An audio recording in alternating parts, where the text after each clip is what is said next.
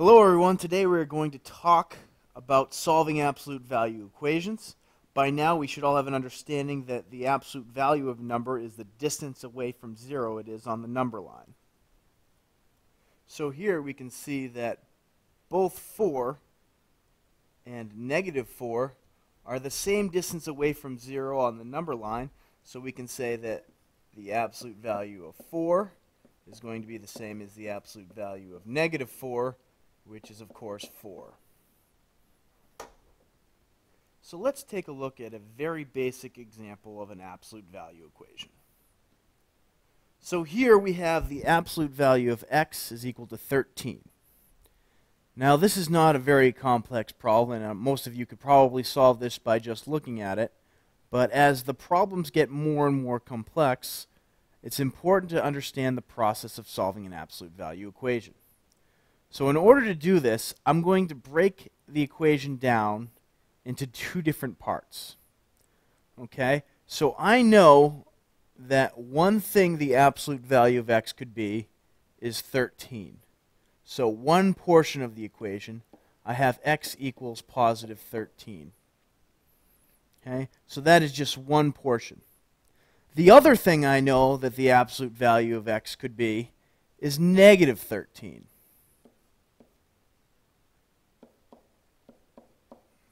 Right? So here I know that there are two possible outcomes for x, the first of which is 13, the second of which is negative 13. Right? So by splitting the problem up into two different parts, I can get rid of the absolute value and solve for x. Now let's try a little bit more of a challenging problem together. So now we're looking at the equation, the absolute value of the quantity 4x plus 1 is going to equal 7. Okay, so this is a little bit more complex than the problem we just looked at. Not too difficult, but it certainly is going to take a little bit more to solve. So just as we had done in the past, we're going to have to separate this problem into two different branches. Right? The first one is 4x plus 1 equals a positive 7. Right? I know that in order to solve this problem, I need whatever is inside these two absolute value signs to be 7. Okay, so I can either have positive 7, right, or in the second way I break it up, I could have 4x plus 1 equaling negative 7. Okay, so I need whatever is in the absolute values to be either positive 7 or negative 7 in order to solve this problem. So once I've broken this down, this is basic algebra. Right? All we need to do now is solve for x. We can subtract 1 over here. We have 4x equals 6. X is going to equal 1.5. Okay, so here, if I were to go back into the equation and plug 1.5 in, I would get 4 times 1.5, which is 6, plus 1 is 7. So the absolute value of 7 equals 7. Let's take a look at the other problem over here. I have 4x plus 1 equals a negative 7.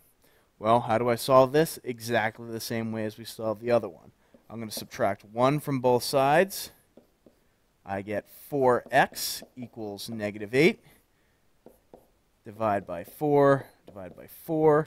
We get x equals negative 2. So here, if I were to plug negative 2 in for x, and I will just show you this quickly on the side, right? So I have 4 times negative 2 plus 1. All right, so I can plug this in. I have negative 8 plus 1.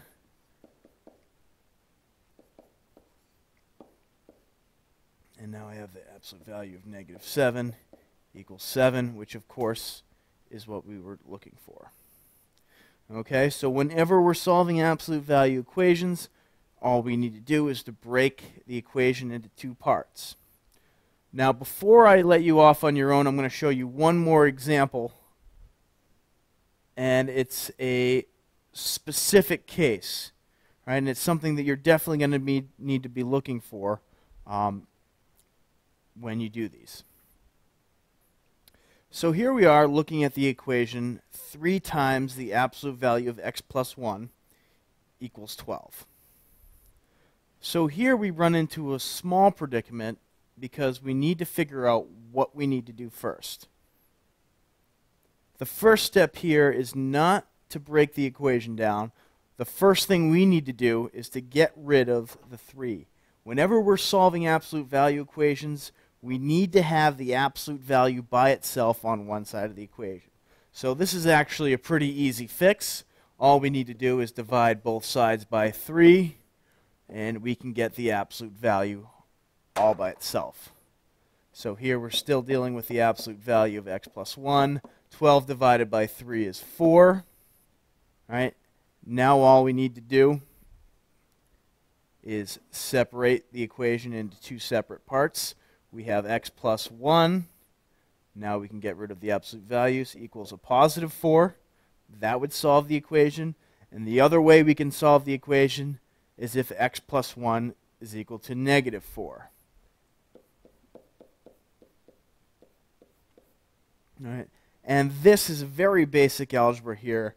I'm not going to walk you through all the steps because at this point we should be able to do this. We're left with x equals a positive 3 and x equals a negative 5. Right? Either way, we can solve the equation this way. If we plug in 3 for x, we get 3 plus 1 equals 4, so the absolute value of 4 is, of course, 4. If we plug in negative 5 for x, we get negative 5 plus 1 gives us negative 4. The absolute value of negative 4 is 4. Right? So once again, there are 2 solutions to this problem. So now that I've walked you through the basics on solving absolute value equations, I'm going to give you a few to work on your own. So here I've supplied you with 3 additional problems to work on your own. Remember, in order to solve an absolute value equation, we first need to have the absolute value by itself on one side of the equation. Okay, now be extra careful in solving these. I can assure you there's at least one curveball out there for you. Okay, knowing what we know about absolute values, be careful that each one of these problems is solvable due to the absolute value laws.